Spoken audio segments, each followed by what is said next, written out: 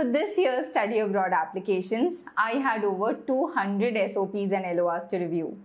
And when you go through so many documents dealing with the same topic, you sort of notice a pattern. You see the students making the same mistakes over and over again. And that is what I'm going to share with you today, so that you don't make that mistake in your next application.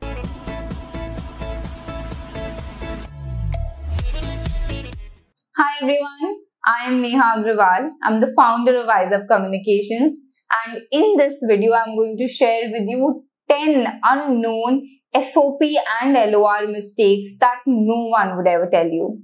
So without further delay, let's get started. The first mistake is writing too little or writing too much. I received SOPs which were only around 700 words with very less information. And I also received SOPs which were over 2000 words. And then students asking me, ma'am, how do I cut this information? So guys, for your understanding, generally the SOP word limit is around 1000 words. So when you're writing your SOP, you should target to write it somewhere between 850 to 950 words. If you write less information, it reduces your chances to convince the admissions committee why you're a good fit for the program. In fact, the admissions committee might think that I gave this guy 1000 words, but they have nothing more to say about themselves, right?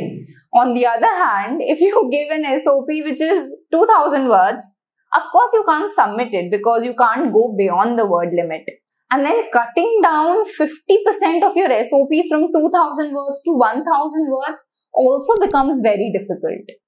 So what you need to do is that while writing only, you need to think what information is important to include only that, and then remove all the unnecessary information. The second mistake that I saw most of my students making was writing their projects as if it's a project report and not an SOP. Most of the students, they get so fixated about the research projects that they've done that they will start explaining their projects in detail.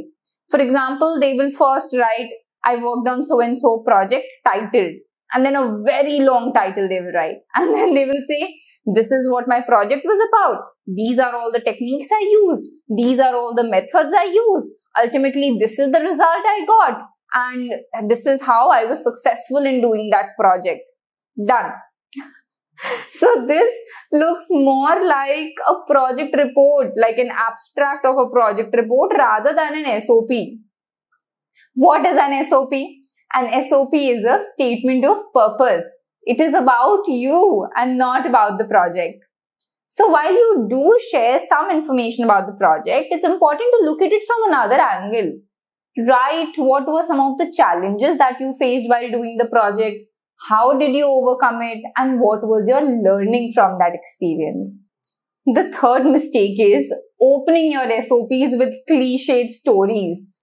Oh my God, I am so tired of listening to them.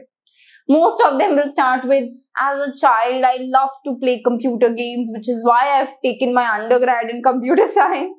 Or, as a child, I used to love dismantling a cycle. That is why I'm doing my master's in mechanical engineering. Or some will talk about technological revolution. That today we are using smartphones. AI has such a big role to play in the future and how the technology is going to evolve. And I want to be a part of it. That is why I want to do my master's in data science and AI or machine learning. Trust me guys, see.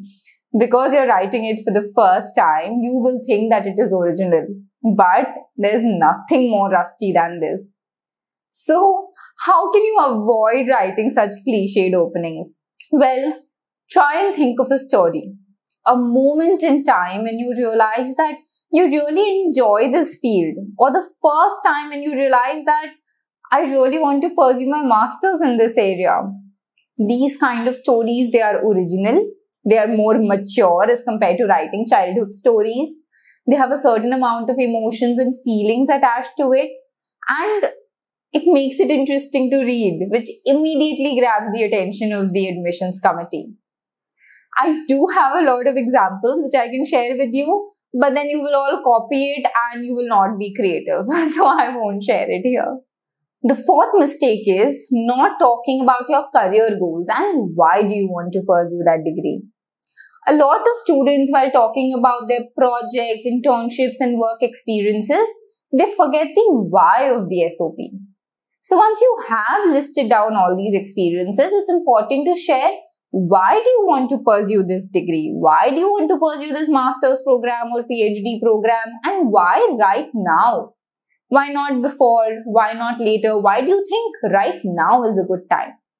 That question is very important to answer. And along with that, you share what are your career goals. So what do you want to do in the next 2 to 3 years, which is like your short-term goal? And then what do you want to do in the next 5 to 10 years, which is your long-term goal? This also gives confidence to the admissions committee that you know what you want to do with your life, what you want to do with your career, and you're not just taking this degree out of a whim. The fifth mistake is not following a proper chronology. I've come across SOPs where people first talk about their work experiences, then an academic experience, then an internship. While you can do that because there is no specific way to write an SOP, what you need to keep in mind that the information needs to flow smoothly and it needs to be very well connected, which a lot of people are not able to do. So, what is better is to follow the proper chronological order. Start with your academic experiences, then your projects and internships, and then talk about your work experience. That way, it's become easier to connect these events together as well. And people also understand how one thing happened after the other. So it's easier to follow. The next mistake is trying to cut down your 1000 word SOP into a 500 word one. When you're applying to multiple universities, there are some universities which would ask for a 1000 word SOP, while there would be some which will ask for a 500 word SOP. So what students think is that, okay, let me write the 1000 word SOP first, and then I will reduce it to 500 word and submit it to that university. Guys, please don't ever do that. Why am I asking you this? Is because firstly, reducing a 1000 word SOP to a 500 word one is difficult. You have to reduce almost 50% of the content. And secondly, the essence of the SOP is lost. So instead, what you should do is rewrite a 500 word SOP. You can explain all your experiences in brief, so it will not even take a lot of time. And secondly, it will look complete rather than a chopped off version of a, bigger SOP. The seventh mistake is getting your SOP written from someone and then getting it reviewed from me. In my previous video on how to write an SOP, I spoke about how you should write the SOP on your own and don't get other people to write it for you. So what my smart students have done, they've still gotten their SOPs written from other people, and to get it fixed and make it original, they try to get it reviewed from me. Guys, it doesn't work like that. Even in my reviews, I'm easily able to figure out which SOP has been written by a student and which has been written by a third person. So imagine the admissions committee will find out in a second. So instead of trying to go for the easy route and trying to fool everybody, might as well sit down and write your own SOP. Of course, if you don't know how to write an SOP, how to go about it, I am there to help you out. So which is the same reason why I've prepared a course on how to write an SOP, which talks about all the different sections which go in an SOP, the information that you're supposed to write, and I've also shared a lot of sample SOPs so that they help you. If you want to know more about the course, the link is in the description and in the pinned comment. So guys, these were some of the most repeated mistakes that I noticed in the SOPs. And now coming to the LORs. For LORs, the most common mistake that I've seen students making is repeating the same information in different LORs. For example, the HOD is also talking about that one research project you've done. Project mentor is also talking about that same research project. Don't do that. Don't let information repeat over your LORs. each LOR needs to be distinct. They need to talk about different things. So what can you do? Say, for example, take one LOR from a professor who talks only about how you are in class, how you are in lab, and the percentage that you've got, grades that you've got, basically your performance within the classroom. Okay? Second one you can take from a project guide, which only talks about your research capabilities. How did you do the project? How did they observe you? The challenges you faced, learnings, everything. And the third LOR could be probably from an internship mentor, internship guide, which can talk about how you are in the company. What's your teamwork skills, leadership skills. That way what happens is that all these LORs are different and they are talking about your different skill sets and different work that you have done. Another mistake that I've seen students making in their LORs is using a lot of adjectives for themselves. For example, he's very motivated, diligent and resourceful student. He's also very good at problem solving and stands out from his peers. He's also very amicable with his peers and respects his teachers. You see, these are all adjectives without any supporting evidence. So what you should do is firstly use lesser adjectives, and whichever adjectives you're using, always try and support it with proof. For example, he's very good at problem solving. Recently, when I gave an assignment in class, he was the first one to solve. Immediately, this is a proof for problem solving. And it supports the fact that yes, this teacher is not bluffing. She's actually observed him being a good problem solver. Understood?